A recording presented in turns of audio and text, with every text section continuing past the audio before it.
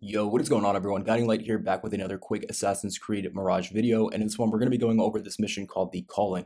Now, once you guys get into this chambers, you're going to need to actually go and collect 10 shards. Now, they don't really expect you to have all 10 of these shards on you when you get in here, so don't worry. It's not like you've missed out or anything like that. This is just a mission which takes a very, very long time. It's not really meant to be completed straight away.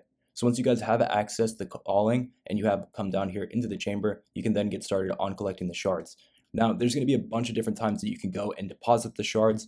You can deposit 2 at a time, 3, and then finally 6 at the end. Now, these mysterious shards are scattered all around the map, but if you go into your map, luckily it will tell you guys at least where you can find some of them.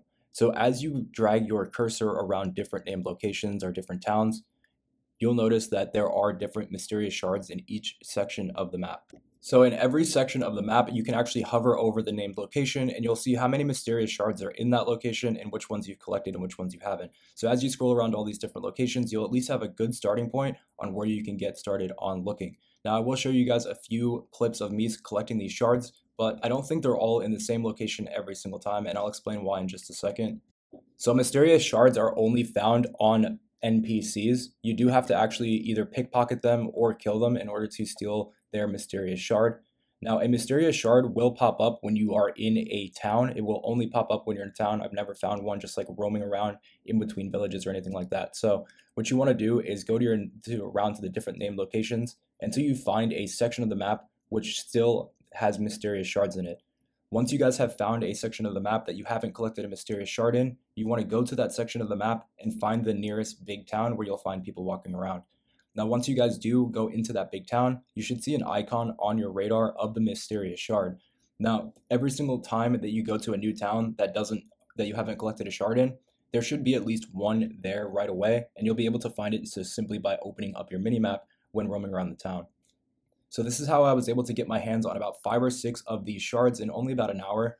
So once you guys have found a mysterious shard inside of one of the towns, just be on the lookout for this icon on your radar. Once you find this icon, that is where the mysterious shard will be located, but keep in mind it is located on one of the NPC characters, so it will be moving around as they walk.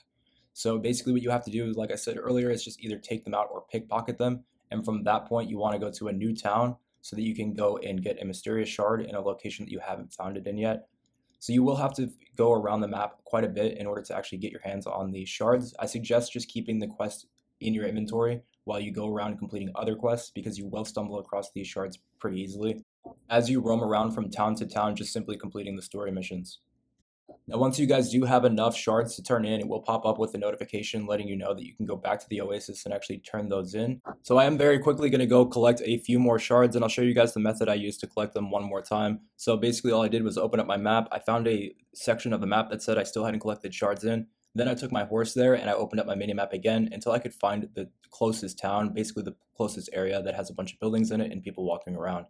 Now, as I take my horse into this brand new town I've never even been into before, you'll notice how fast I'm able to find one of these shards, because I was only in this town for about a minute and the shard was just waiting for me when I got there. So it's really, really not that hard. They're not tucked away and really hidden like all that crazy, but you will have to do quite a bit of traveling in order to actually get them.